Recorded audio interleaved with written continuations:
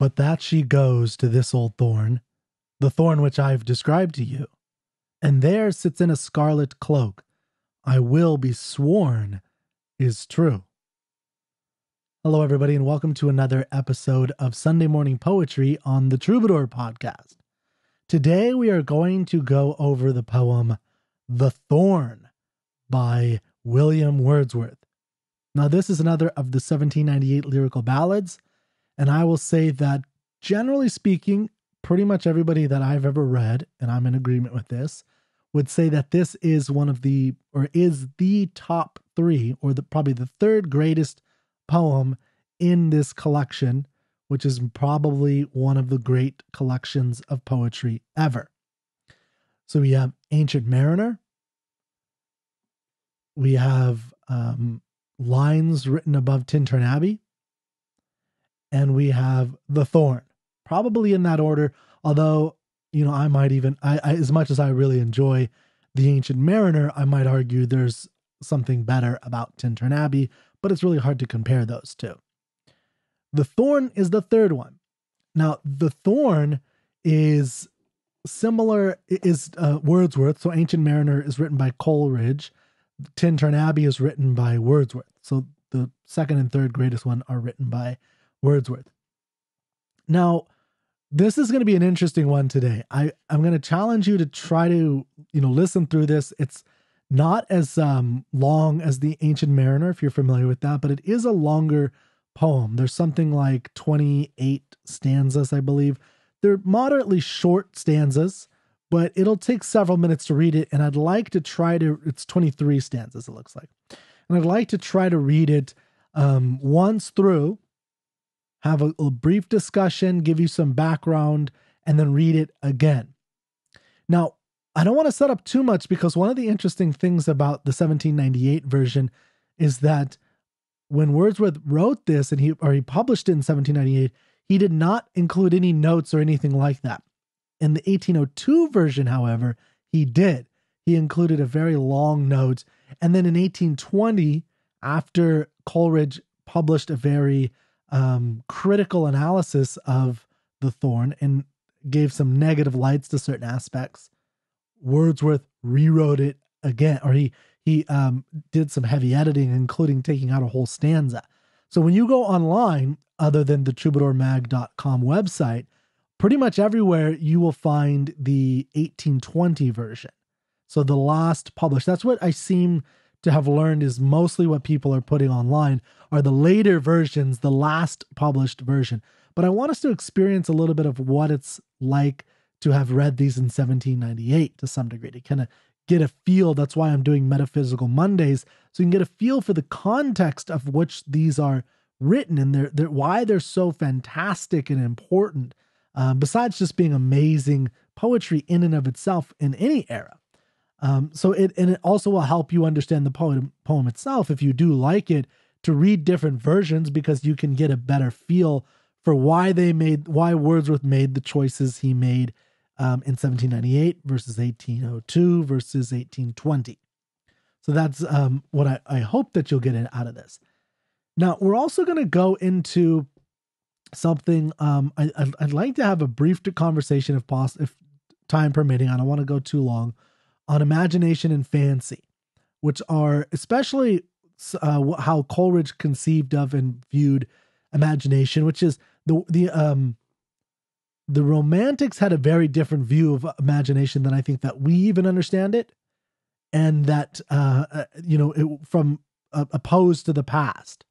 So often when you read about the Romantics, and I was just listening to some lectures about this just recently, people will say that, generally speaking, the Romantics were a backlash against the classicists, right? That's probably what you learned in school. They were somewhat, some people maybe say anti-reason, or they were, reacting against reason, and they were pro-imagination. And that's somewhat true and somewhat false. It's not really accurate that they were against reason. From what I've gathered in reading a lot of these poems and their actual prefaces and what these guys actually thought and the context and such, I believe they were actually against rationalism. So they were against a certain form of how reason was being manifested in the late 1700s. This is, when you're getting Kant is right around this time, of course. So you're getting the German metaphysicians, and these are, I said this, I believe last time or one of the previous episodes, these are the guys who supposedly turned Coleridge insane, and he died early because he tried to understand these guys. That's an exaggeration, but I don't think it's that far. I do think it drove him a little insane trying to figure out what these guys were talking about.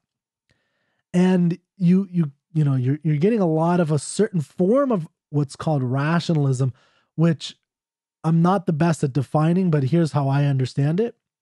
Something along the lines of, you have this, given abstract, concrete idea that's perfect, and that's what we're all trying to achieve.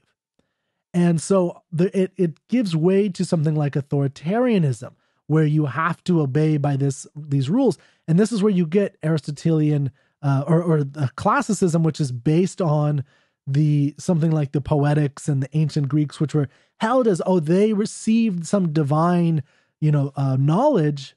They knew what was beautiful. They knew what was sublime.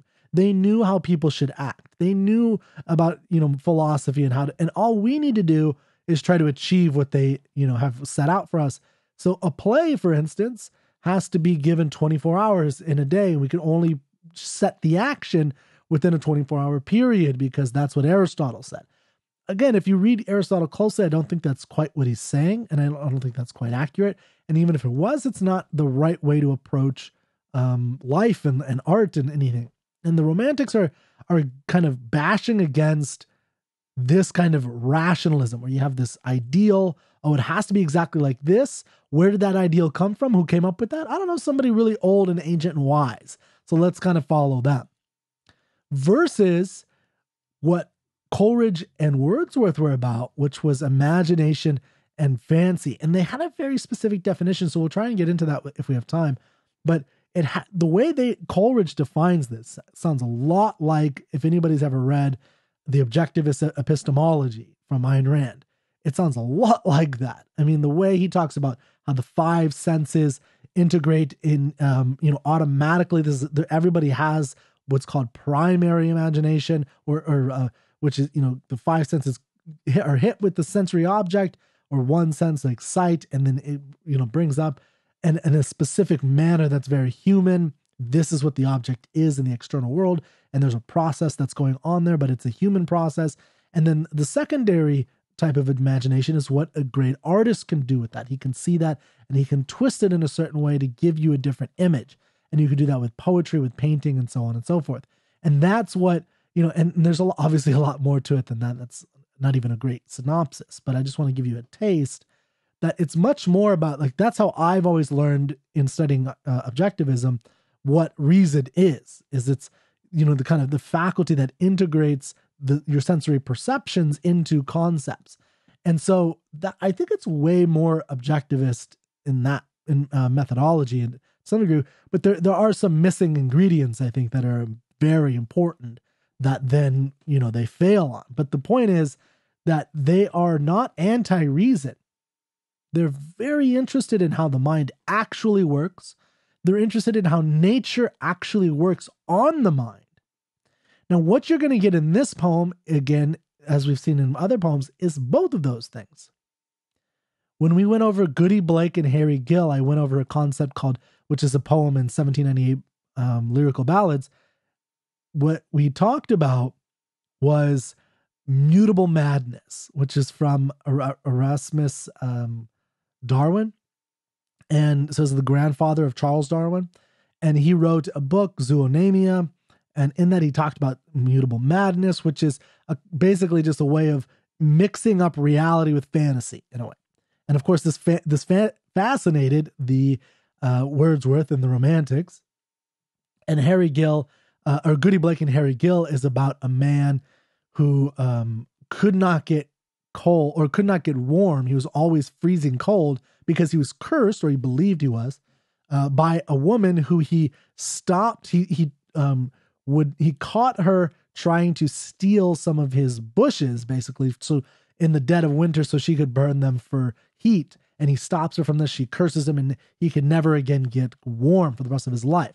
And this is used in Erasmus Darwin's book about as an example of mutable madness. Now, in this, we're going to get something I think even deeper than we did if you listen to that podcast and that poem. Because in this one, we're really going to trace the inner thought processy of a person who's going through something like that, or even something not quite as extreme as never being able to feel warm, but someone who sees something. And we'll read this. I'll read a quote afterward about superstitious men and what their psychology is.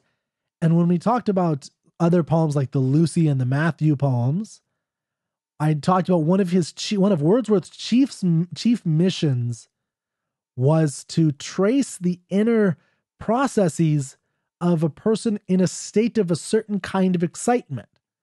And that's one of the things he's really interested in. So in Strange Fits of Passion I Have Known, you get this rider, a lover who's going to his woman's house, and the things that nature does, particularly how the moon slowly drops and then crashes to nothing, how that happens in a state of dreariness, and the feelings he gets, and then he gets along the way, and then he gets this raw emotion of terror that maybe he'll get to her house, her cottage, and she'll be dead. And so this is, I've said this before, but I'll say it probably more times than you want to hear.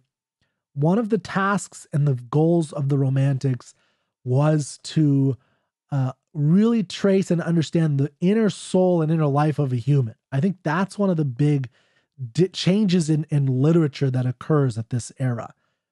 The way that Victor Hugo puts it, is there's one thing grander than the sea, that is the sky. There's one thing grander than the sky, that is the interior of the soul. And you don't get that as much. You do get, of course, soliloquies and things like that with Shakespeare. So you get a little bit of the inner world, of course, but they're not to the degree and not as much as you do with the Romantics. They are obsessed with what's going on in your soul, in like the conflicts of values that you have, why the world and nature, infringes and impinges on your mind, and how it makes you feel emotionally and what that does to you. Okay, so let's read this poem, because I'm already taking longer than I wanted, and we'll go through it, and we will, like I said, I'll try to go quickly to then go through it again a little slower and give you some feedback or give you some background information that Wordsworth explained in his preface, or his 1802 version of this.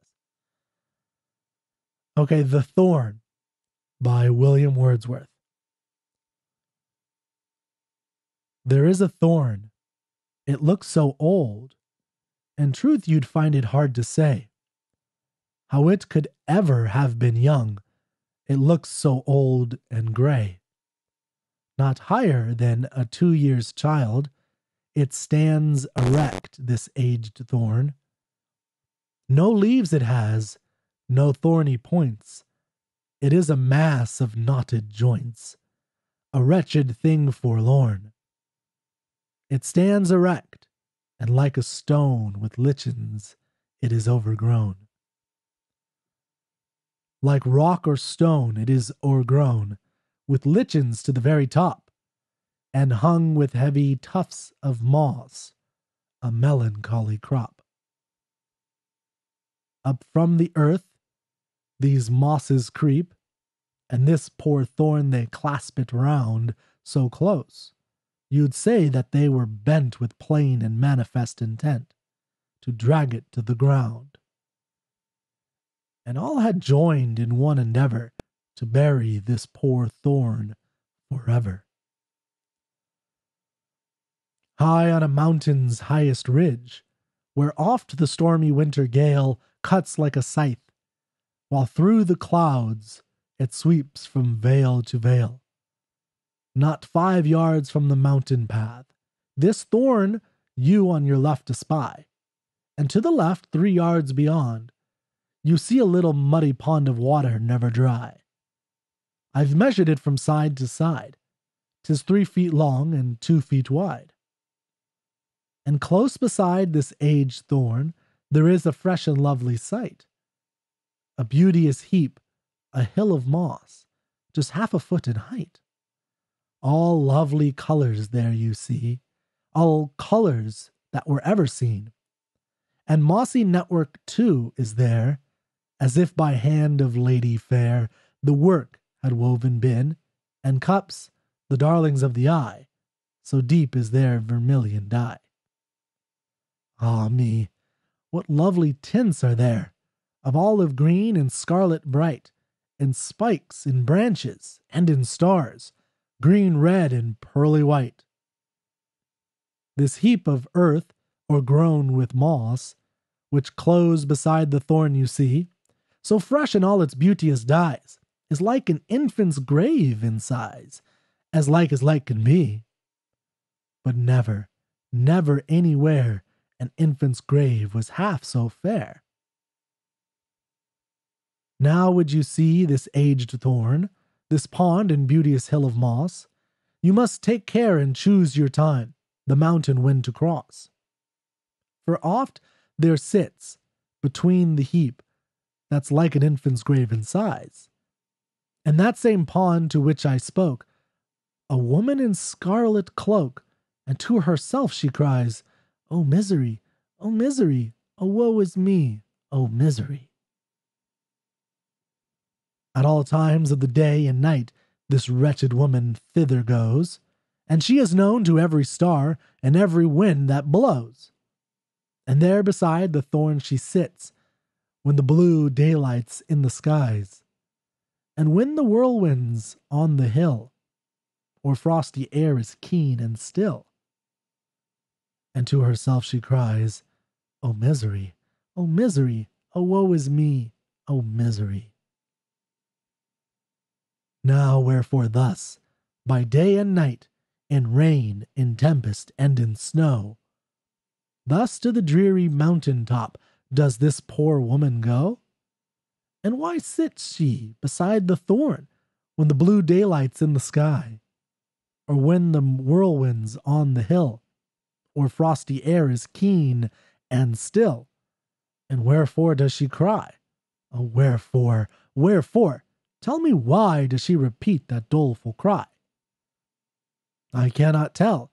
I wish I could, for the true reason no one knows. But if you'd gladly view the spot to which she goes, the heap that's like an infant's grave, the pond and thorn, so old and gray, pass by her door. 'Tis seldom shut, and if you see her in her hut, then to the spot away.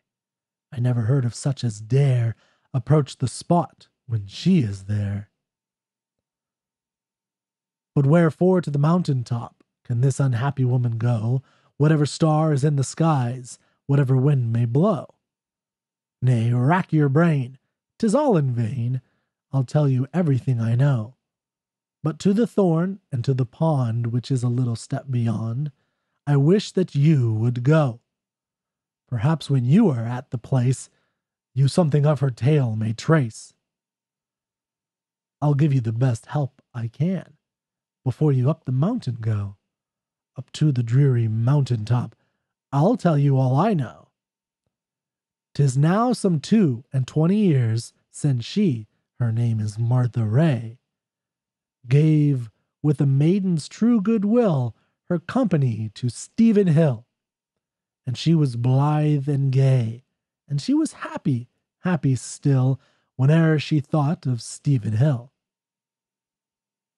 And they had fixed the wedding day, he mourning that must wed them both.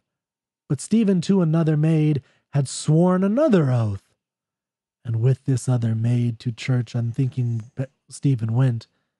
Poor Martha, on that woeful day, a cruel, cruel fire, they say, into her bones was sent. It dried her body like a cinder, and almost turned her brain to tinder. They say full 6 months after this, while yet the summer leaves were green, she to the mountain top would go, and there was often seen, 'tis said, a child was in her womb, as now to any eye was plain. She was with child, and she was mad, yet often she was sober sad from her exceeding pain. Oh me, 10,000 times I'd rather that he had died, that cruel father. Sad case for such a brain to hold communion with the stirring child. Sad case, as you may think, for one who had a brain so wild.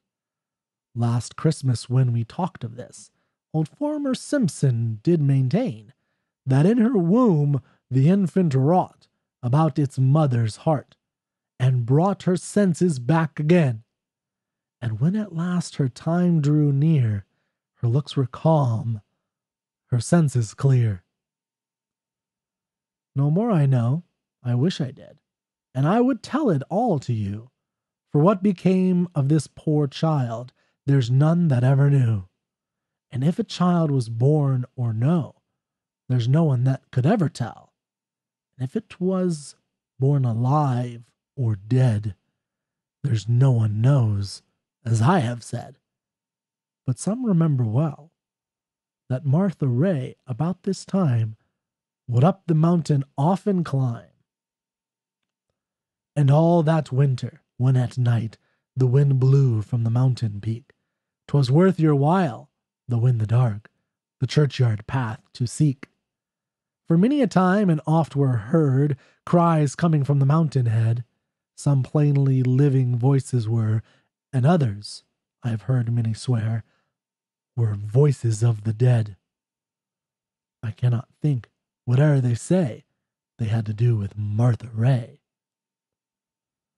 But what she goes to this old thorn, the thorn which I have described to you, and there sits in a scarlet cloak, I will be sworn is true. For one day with my telescope, to view the ocean wide and bright, when to this country first I came, ere I had heard of Martha's name, I climbed the mountain's height.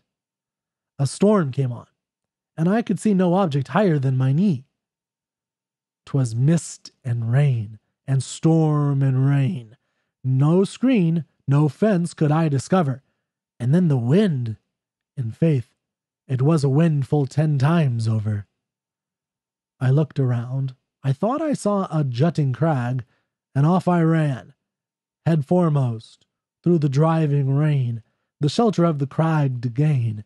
And, as I am a man, instead of jutting crag, I found a woman seated on the ground. I did not speak. I saw her face. Her face it was enough for me. I turned about and heard her cry, "Oh misery, oh misery!" And there she sits, until the moon through half the clear blue sky will go. And when the little breezes make the waters of the pond to shake, as all the country know, she shudders, and you hear her cry, "Oh misery, oh misery!" But what's the thorn, and what's the pond, and what's the hill of moss to her? And what's the creeping breeze that comes the little pond to stir? I cannot tell, but some will say she hanged her baby on the tree. Some say she drowned it in the pond, which is a little step beyond. But all and each agree the little babe was buried there, beneath that hill of moss so fair. I've heard the scarlet moss is red with drops of that poor infant's blood. But kill a newborn infant thus? I do not think she could. Some say, if to the pond you go, and fix on it a steady view, the shadow of a babe you trace, a baby on a baby's face, and that it looks at you. Whenever you look on it, 'tis plain the baby looks at you again. And some had sworn an oath that she should go be to public justice brought, and for the little infant's bones with spades they would have sought. But then the beauteous hill of moss before their eyes began to stir, and for full 50 yards around, the grass it shook upon the ground. But all do still aver, the little baby is buried there, beneath that hill of moss so fair. I cannot tell how this may be, but plain it is, the thorn is bound with heavy tufts of moss, that strive to drag it to the ground. And this I know, full many a time, when she was on the mountain high, by day and in the silent night, when all the stars shone clear and bright, that I have heard her cry, O misery, O misery, O woe is me, O misery.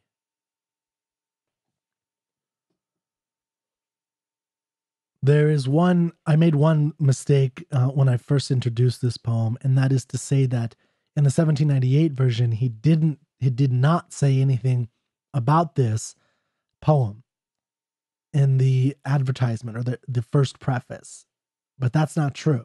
I made a mistake. I forgot he did say something that is important, and I think it will help understand this poem very clearly. But he said the poem of the thorn, as the reader will soon discover, is not supposed to be spoken in the author's own person. The character of the loquacious narrator will sufficiently show itself in the course of the story. So, one of the questions you probably loathed, if you were like me, getting in poetry class, or like that one time your English teacher in 4th grade gave you a poem to look at, and it was horrible, like it was for me. If that was your experience, one of the questions they put as stock questions is, where is this taking place? And who is talking? Who's the narrator? Well, so there is some value to that, though. I don't like the way that they taught it, but there is value in asking who is speaking. And especially in this poem. Because if you read some of Wordsworth's other poems, it could be him. The Lucy poems, for instance, you could read it as Wordsworth saying it, and that's okay. That works. Here, he specifically says, don't think this is me. And the character will show himself. Now, the character is, let's see if I can find this real quick. If you didn't get it your first read through, don't worry about it. Like always, that's okay. So in stanza 16, 17, I did that right, yeah, we get a kind of a glimpse into who the narrator is. Now, the narrator is really important. That's the person who's saying this whole poem, it turns out. From the beginning to the end, it's from one person's perspective, or it's a person talking. And it's not a coincidence that it feels like a lot of words, like it feels like it's long, loquacious. That's part of the issue. So we're going to learn a little bit about this character from Wordsworth's perspective in a minute. I'm going to read to you the note to the 1802 version about the thorn. But here's what we get a kind of a glimpse into this character. Let me read the whole poem and I'll point out where it's specifically most important. Well, if you're looking online on Facebook or on troubadourmag.com, you'll see me highlighting something. But it starts off, but that she goes to this old thorn, the thorn which I've described to you, and there sits in a scarlet cloak, I will be sworn is true. So that's one indication that we know the narrator is the one. There is a person saying I, right? It's I. So there is an I in this. There's a person who's speaking this, and that person experienced this. So that's very critical. We've talked about that before, about the importance of experiences to the Romantics. But it's not just experience divorced from meaning. It's the experience and meaning, and not meaning divorced from mind. It's how the meaning and the experience and the nature and the environment of that experience and the memory of that experience all imbues itself onto the mind of the person, especially with someone like Wordsworth. But I think all the Romantics did that. So he says, I will be sworn is true. And then we get, here's the important part. For one day with my telescope to view the ocean wide and bright, when to this country first I came, before I had heard of Martha's name, I climbed the mountain's height. A storm came on, and I could see no object higher than my knee. So we learn he's a ship's captain. And we actually kind of get the hint from Wordsworth, but I think there are clues in the poem. But he's criticized to some degree, even though this is a great poem, that he has to kind of tell us. This is called paratext. At least that's what I learned from Coleridge. I never saw that word before. But he's kind of describing outside of the text what's going on in the text a little bit, which some artists do say is not the best. And I know where they're coming from with that. But I think there are hints to it in the poem itself. The problem is that it's kind of complex. So, for one day with my telescope. So he has a telescope to view the ocean wide. He's viewing the ocean. Went to this country I first came. So he came on a ship. So the idea is that he's a ship's captain. I mean, that's what you have to know.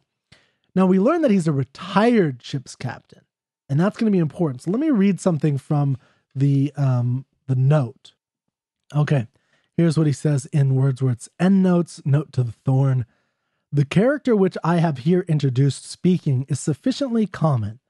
The reader will perhaps have a general notion of it if he has ever known a man, a captain of a small trading vessel, for example, who, being past the middle age of life, had retired upon an annuity, or small independent income, to some village or country town of which he was not a native, or in which he had not been accustomed to live.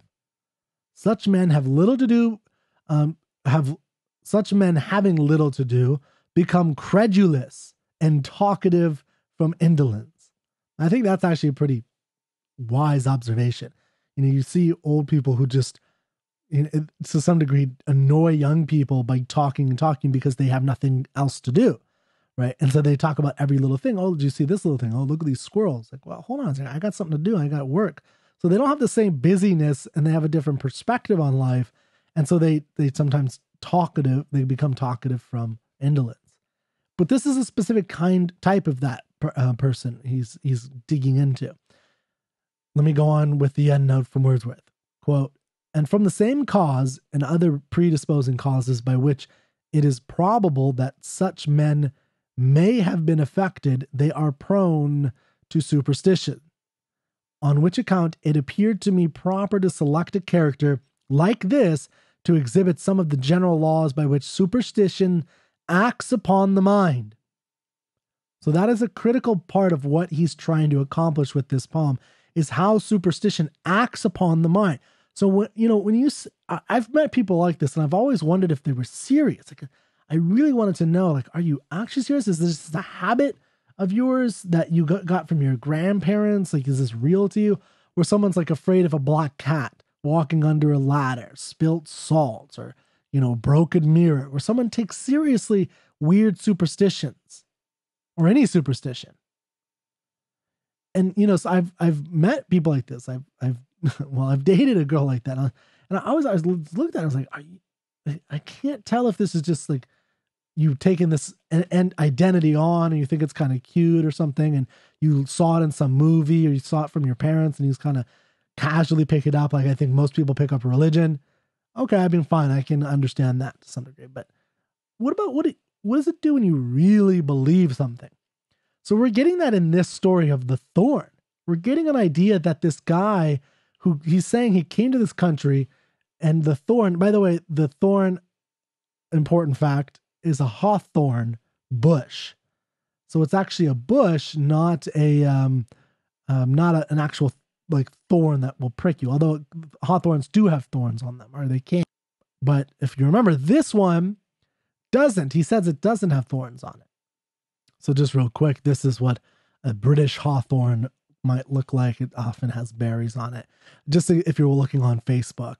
But you can Google it. I don't think it's the most critical thing to know, although it does add to it if you if you have a look at it like that.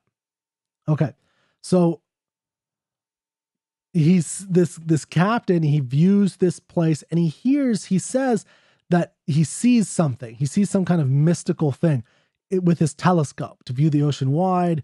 And before he ever heard this gossip. So the idea of the town gossip is really important. So that's another thing we're going to look at is Martha's story is the gossip of the town. What happened to the baby?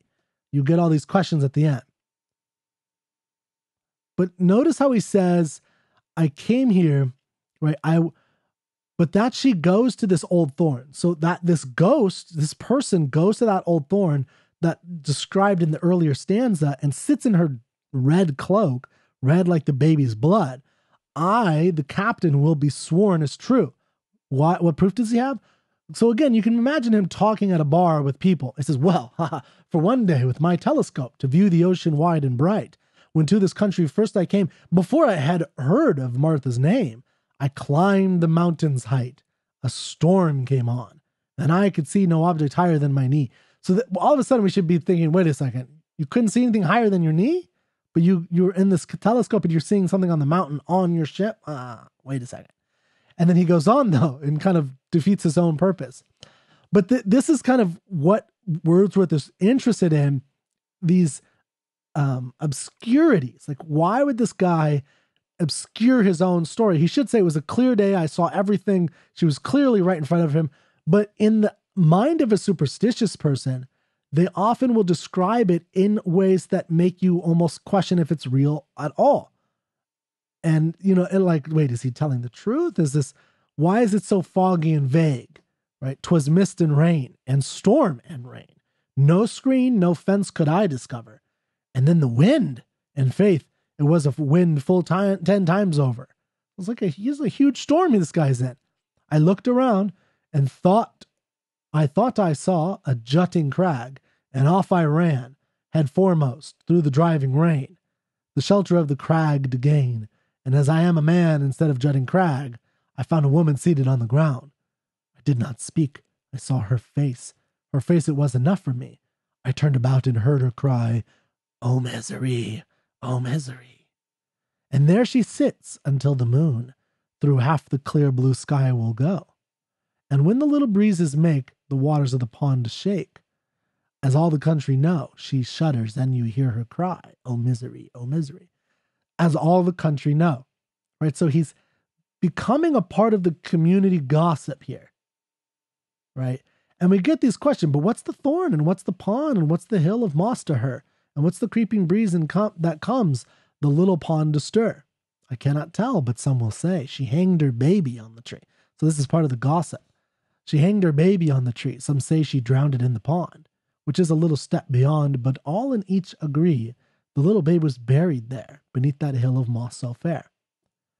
Now, if you remember in the earlier stanzas, we got an idea that maybe she's not pregnant, maybe she is, right? The truth of her pregnancy or not pregnancy, the truth of her hanging her baby or drowning her baby or coming back to life, all those things are actually somewhat irrelevant because that's not what Wordsworth is interested in. So here's a quote from Wordsworth in the endnote again. Superstitious men are almost always men of slow faculties and deep feelings. Their minds are not loose, but adhesive, like tape, stuff sticks to it. They have a reasonable share of imagination, by which word I mean the faculty which produces impressive effects out of simple elements. I see something, like a cloud, I see is kind of shaped like a head, and I see Zeus, his thunderbolts, and all the gods all of a sudden, right? Like that is kind of what the imagination is you're kind of playing with clouds in the sky. And in this case, he's seeing in the thorn bush, that has red cherries on it, this hawthorn bush, he's seeing a woman wrapped in a red cloak, and this is this whole gossip story of this woman who goes and haunts this area because she killed her own child because she was abandoned by her husband. But I'm going on. I mean the faculty which produces impressive effects out of simple elements, but they are utterly destitute of fancy, the power by which pleasure and surprise are excited by sudden varieties of situation and by accumulated imagery. Now, my take on Wordsworth at this point, and I don't want this to be definitive, but my take on what Wordsworth is saying in terms of fancy and imagination, because he has a different view than Coleridge, slightly different, although they seem to go back and forth, is that Coleridge views that there's two kinds of imagination and that fancy is different in kind. It's a different nature, different phenomenon altogether. Whereas Wordsworth believes that they're actually similar in kind. And I think for Wordsworth, fancy integrates the sensations that hit our five senses into percepts, the things we see essentially, or the things we hear and see and taste and touch. But those percepts, the things that come into our senses, can be manipulated via the imagination into artistic creation. And that's a conscious effect of, or a conscious effort of will. Whereas Coleridge, he there's a distinction between primary and secondary. And primary is the faculty by which we perceive the world around us, period. And he goes on and on about this. It is merely the power of receiving impressions of the external through our senses. It perceives objects both in their parts and as a whole.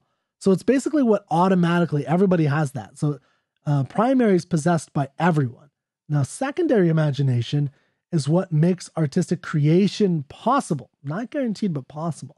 And it requires an effort of the will and conscious effort. It works upon what is perceived by the primary imagination. Its raw materials are the sensations and impressions supplied to it by the primary imagination. Now, why I think this is important for what's going on in this particular poem is that what happens when the imagination, whether you think of that as the fancy, the secondary imagination, what happens when you think that it's real, right? I mean, so if you ever watched Friends, there's that episode of Friends where Joey is being stalked by a woman who believes he's actually the doctor on TV, Drake Ramore. And so she has a disconnect between, imagination and reality.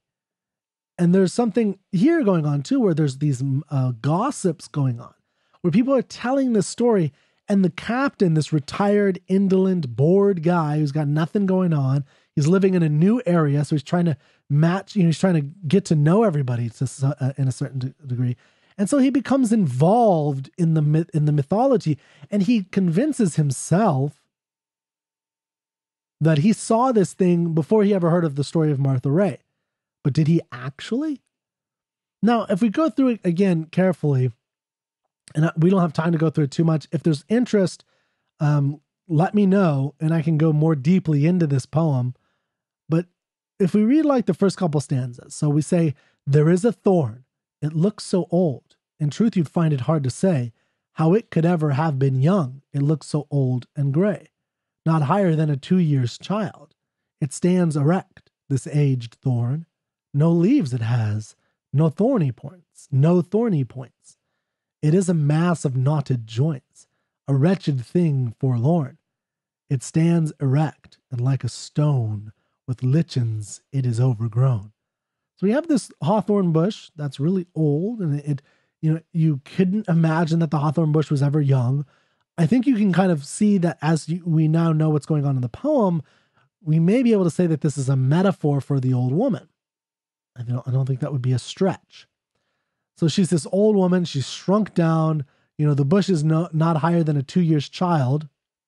It stands erect, this aged thorn. It doesn't have thorny points. It doesn't have leaves. It's just a matted, all the knotted joints of this hawthorn bush. Just like an old woman might be like that. Next stanza. Like rock or stone, it is o'ergrown, with lichens to the very top, and hung with heavy tufts of moss, like gathered together like clumps of moss, a melancholy crop. So we're getting this, plain image of this the hawthorn described by Wordsworth, I should say described by the narrator. And the narrator would take it to be this captain. So he's telling this story, and he's telling it in a very interesting way. And now we start, and at first he kind of tells it a little bit more plainly, right? Like he analogizes it to, or, compares it to a 2 years child in height. But then it's mostly, it's a wretched thing is forlorn. So he's giving it these emotional connotations right off the bat.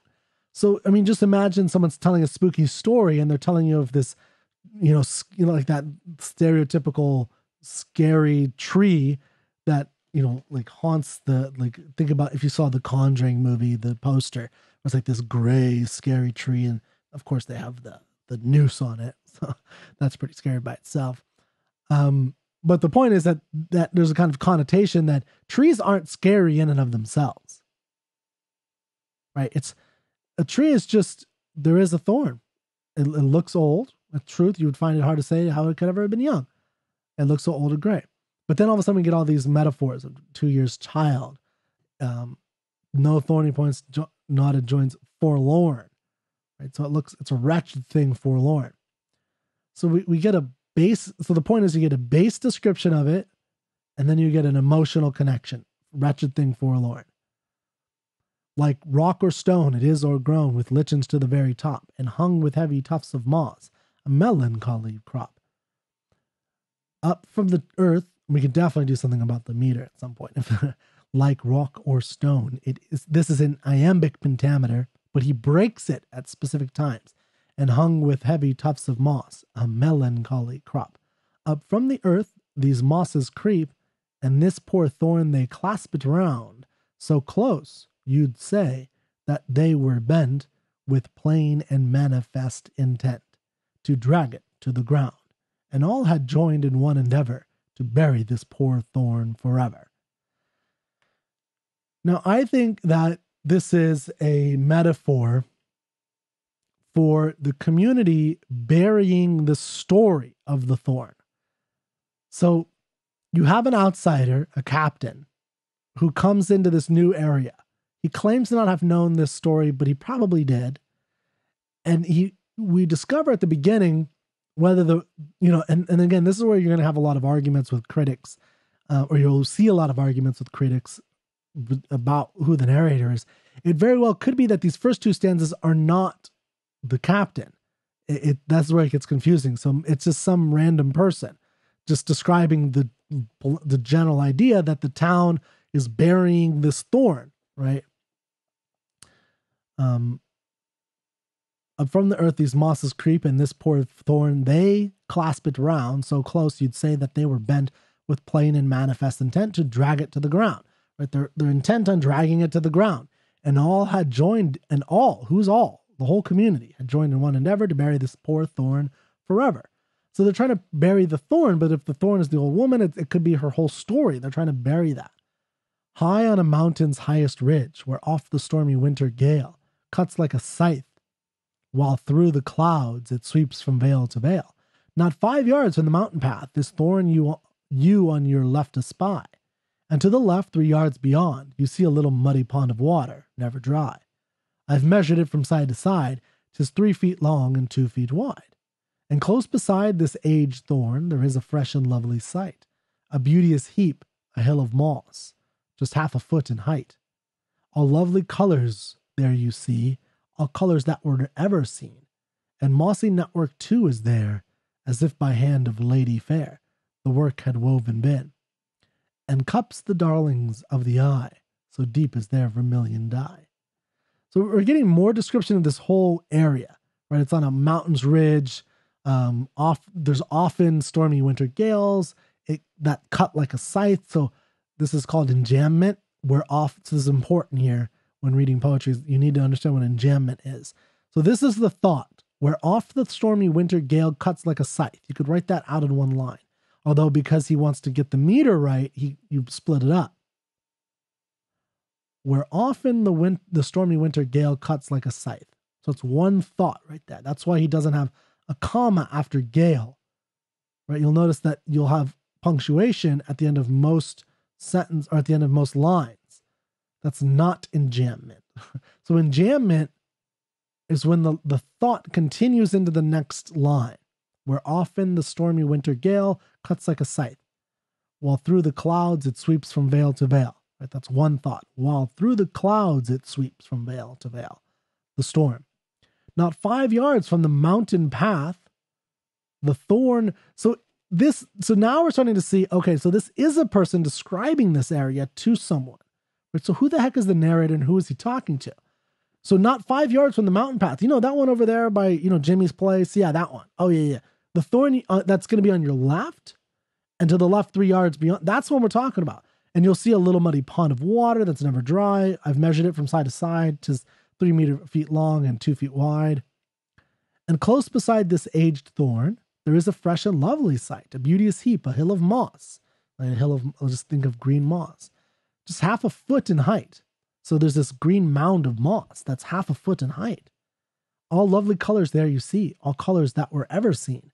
And mossy network too is there, as if by hand of lady fair. So it's like the whole area is made by a woman. Well, this Thorn story is about a woman named Martha Ray. So maybe it's her doing, maybe she had some view, creation or some idea of that. That's how the narrator's taking it. Okay. So remember, he has a superstitious idea that this ghost is here, but he's crazy, or is he? Right? As if by hand of lady fair, the work had woven been, and cups the darling of the eye, so deep is their vermilion dye. Ah me, what lovely tints are there, of olive green and scarlet bright, in spikes and branches and in stars, green, red, and pearly white. This heap of earth, though grown with moss, which close beside the thorn you see, so fresh in all its beauteous dyes, is like an infant's grave in size, as like can be, but never anywhere any infant's grave was half so fair. So we have this lovely scene, right? Or this very interesting scene built by a person, like cultivated like a garden. This is the woman Martha Ray's garden, is this grave. Is it a grave? We're getting a hint that it is, because it's like an infant's grave in size. Is it like an infant's grave in size? Or is it an infant's grave and that's why it's like an infant's grave in size? Maybe that's why it's like that, right? And it's very beautiful in its own way.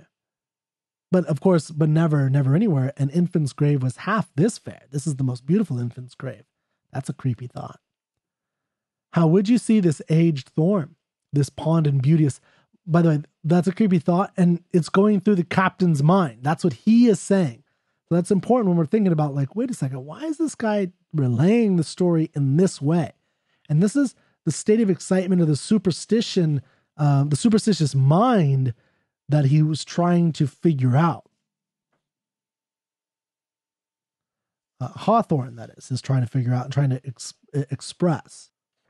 So just to kind of go off on that a little, let me read a little bit more from the end note, and then I'd like to wrap up here in a minute. It was my wish in this poem to show the quote, it was my wish in this poem to show the manner in which such men cleave to the same ideas. Okay, so it's how men cleave to this idea that he's obsessed with, the captain is obsessed with having seen this ghost and being a part of this whole community. And to follow the turns of passion, always different, yet not palpably different, by which their conversation is swayed. So when you watch someone talk, this is always something interesting to do, is watch how they get excited, their ups and their downs, especially when it's a gabby, talky, loquacious individual.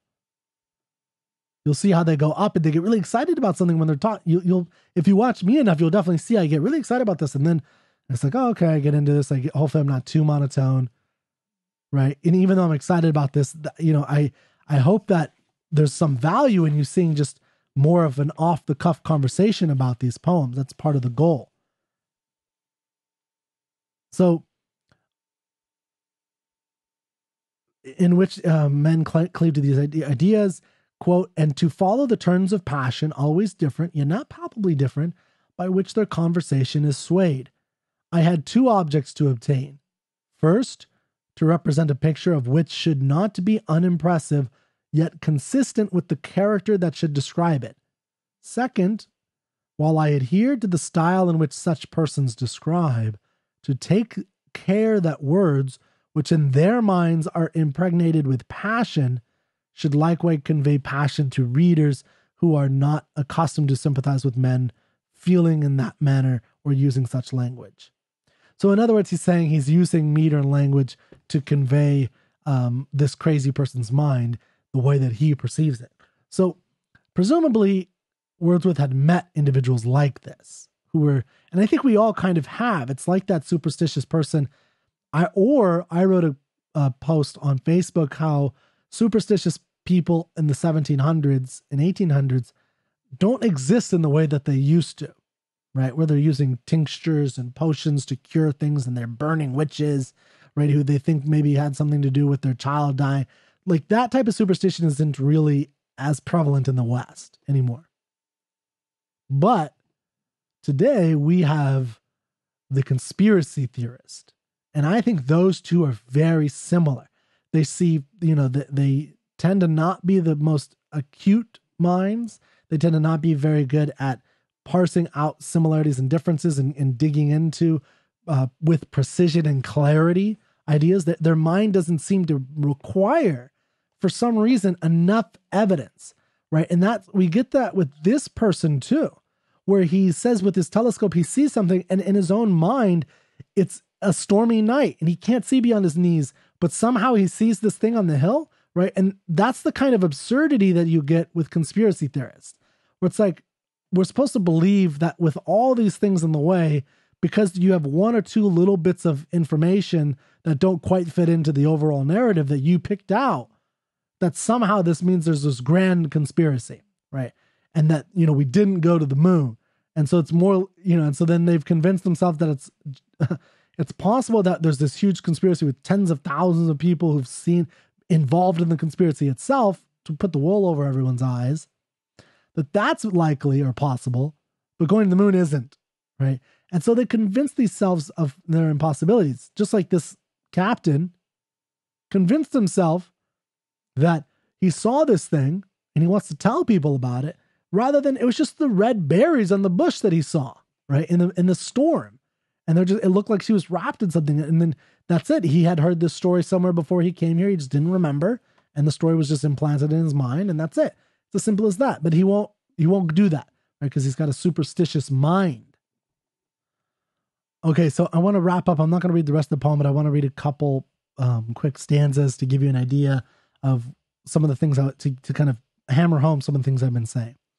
So in stanza 7, he says, "At all times of the day and night, this wretched woman thither goes, and she is known to every star and every wind that blows." So in stanza 6, I should say, after he's described the thorn bush, he then talks about, well, you see a woman in a scarlet cloak, and to herself she cries, oh, misery, oh, woe is me, oh, misery." And then he goes on in stanza 7 to talk about that person. "At all times of the day and night, the wretched woman there goes.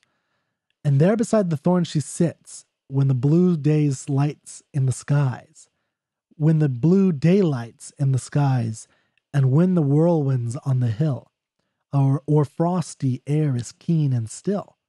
And to herself she cries, oh, misery, oh, woe is me, oh, misery." So now watch what happens here.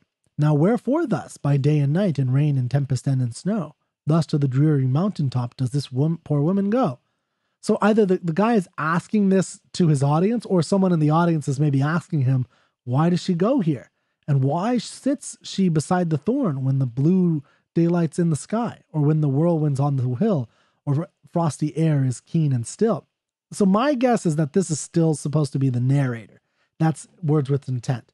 Is this the idea of him cleaving to the same ideas? He's kind of repeating it to himself and saying, why does she do that, right? It's like, so I saw her here, that's the story, but why?